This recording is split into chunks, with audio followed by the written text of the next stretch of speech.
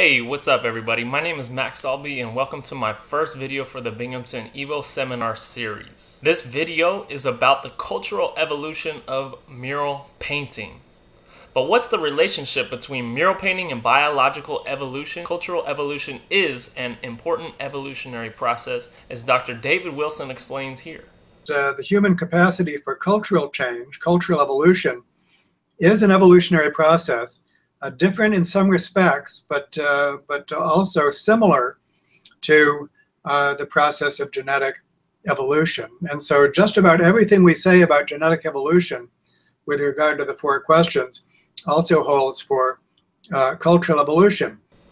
I'm going to use Nico Tinbergen's famous 4 questions, first introduced in 1963, as a framework for looking at this evolutionary process. These questions typically apply to a physical or behavioral trait in various species.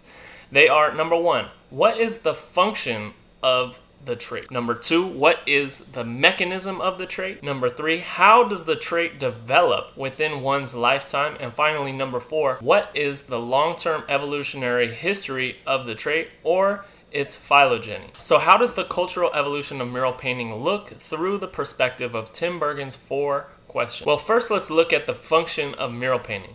Dating back to up to 40,000 years ago, humans painted on walls to communicate their experience.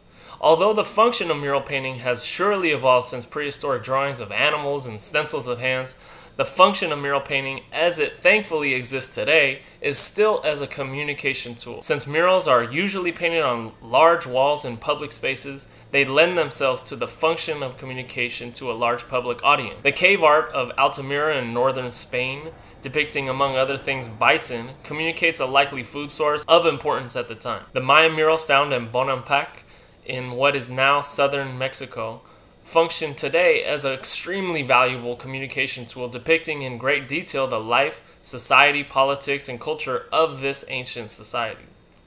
Tinbergen's second question, what are the mechanisms of mural painting and how do the mechanisms and technology influence its evolution?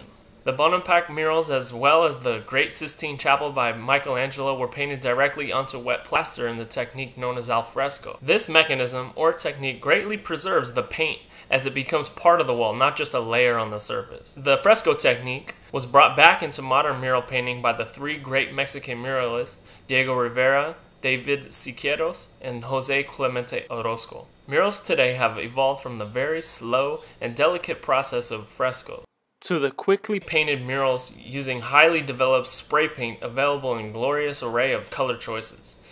This recent development in spray can technology and availability in the last 20 years shows a rapid development in the cultural evolution of mural painting. Which brings us to Tinbergen's final 2 questions related to development in short-term or development in one's lifespan and in the long-term phylogeny of the trait, meaning the evolutionary history over a long period of time.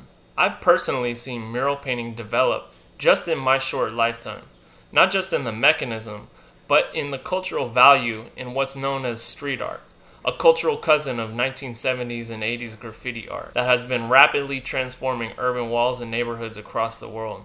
The long-term perspective of murals shows a slower evolution in the sense that just as our ancestors applied pigment to walls to communicate their life experience, modern muralists still apply pigment to walls to communicate our current experience. Although our ability to communicate has evolved greatly through digital technology, mural painting still, and maybe more than ever, is a valuable cultural tool. It has yet to be eliminated.